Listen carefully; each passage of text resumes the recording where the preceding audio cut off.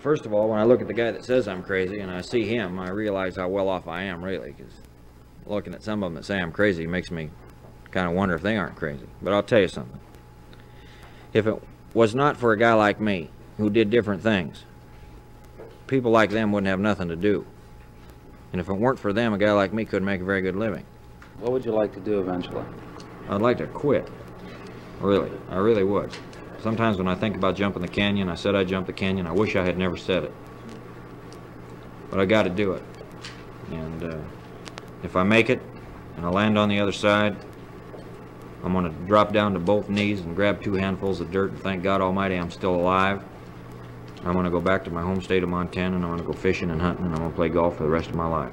I don't think I'm ever going to perform again.